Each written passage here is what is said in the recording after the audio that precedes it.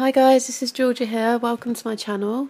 Today I'm going to be doing a Valentine's Day face painting tutorial, but obviously it's now after Valentine's Day, so you could use this design for anything. I'm sure all girls would like it, and also boys if you switched up the colours a bit. So yeah, please excuse my voice. I'm sick at the moment, and there's also a bit of background noise with the washing machine, but hopefully we can get on and do the tutorial anyway. So the first thing you see me doing here is I'm using Paradise white paint and a BAM stencil. This is the kind of graffiti splash one. I think it's number 18. And I'm just going to go all round in kind of a mask shape, just around the top of the eyes and down the sides, just creating this first colour of base, because we're going to be doing this exact technique a few times with a few different colours just to get a nice layered effect. But first of all I'm going around with the lightest colour, which is the white, obviously. Just round, stippling the colour on. You don't want your paint to be too wet, because you won't get the pattern through the stencil.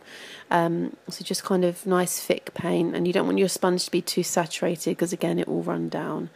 So yeah, you'll see me just picking out the shapes that I want, going round. You don't have to take this long.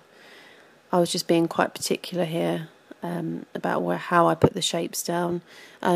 And also you don't have to use a stencil. You could actually do this freehand, just kind of with some runnier paint, just do some dots that you know are going to run down. But me being quite a messy person, I thought that will end up in disaster, so I just use a stencil. As I said, I'm using the Paradise paint. I think it blends really well, and it smells of coconuts, which is an added bonus. But you don't have to use Paradise, you can use any white paint. Also like any Wolf or Tag paints, all the brands do a nice white. So, and that's just a regular face painting sponge, just cut in half. I think I get these ones from facepaintdirect.co.uk. So I'll leave the link down below. But yeah, they're just a regular face painting sponge.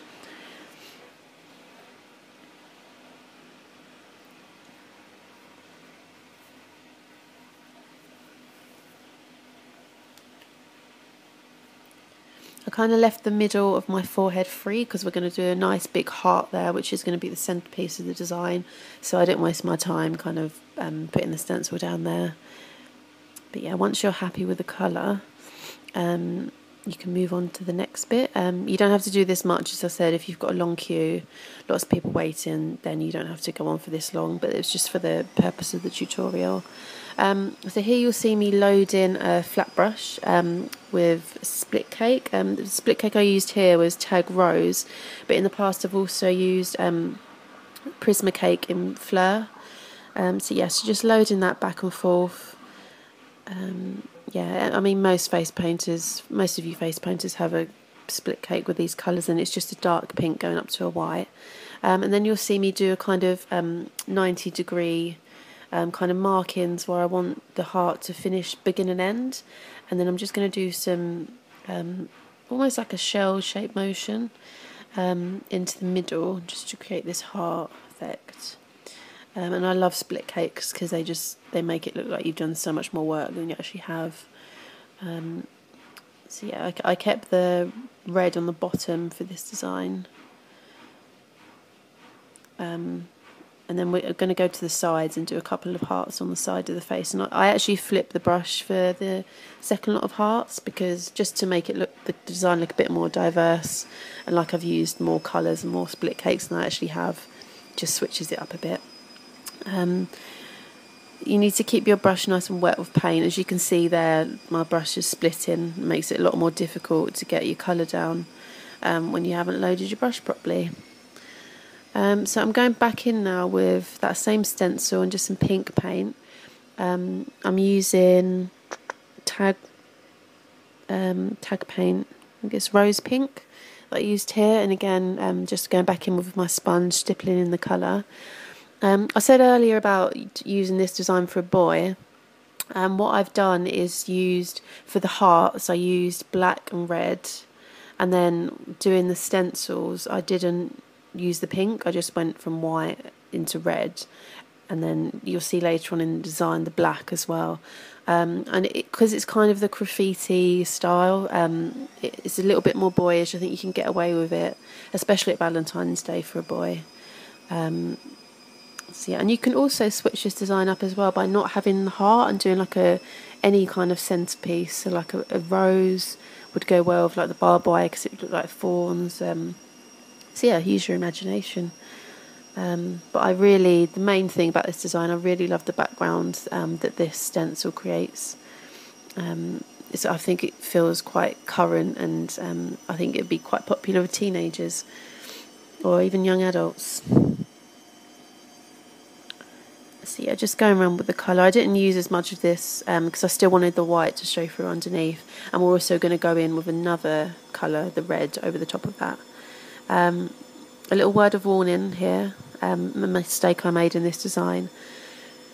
Wait until, when you're using lots of different bases, wait until the first colour's dry, because here what I done is I went straight in with that red when the pink hadn't dried, and you'll see it transfers all over my face from the back of the stencil, so you can see that it's on the top of my lip, and it goes onto my forehead as well, creating a huge mess. So yeah, word of warning. You can do something else in the design just to speed it up while you're waiting for the colours to dry. So maybe going on with your highlights or your details, that kind of thing. So yeah, just going around with the red. Again, I didn't use as much of the red as I did the white and pink, just because I didn't want it to overpower and lose the other colours that I'd put down.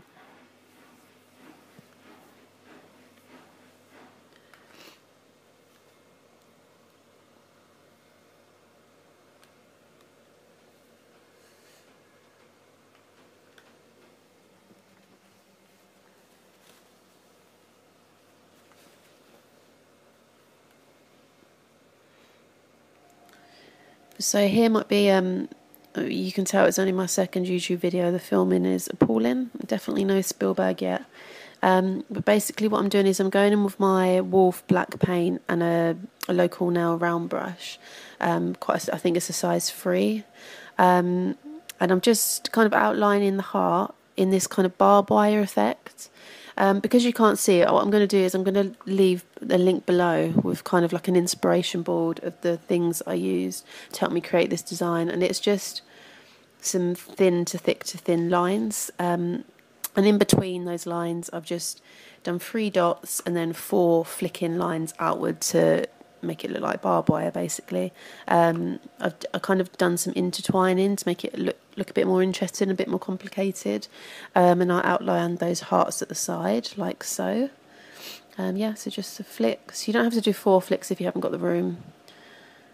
You can do more of the actual barbed wires if you wanted to. I suppose I was getting a bit impatient here and just wanted to get that black down quickly. Yeah, sorry again for this appalling filming. I will get better at filming if you continue to watch my videos. Hopefully I'll develop this a bit more. But yeah, just 4 flicks outwards. And I kind of made it all a bit jaggedy looking. Didn't keep all my lines like neat and the same, just to make it look a bit, as I said, like darker and rougher than your average Valentine's Day design. Doesn't have to be perfect as well with all those splashes in the background. It's not kind of a clean cut design, so I wouldn't worry too much. And just going around that 3rd heart with the black paint, nice and thin on the brush to create a thin line.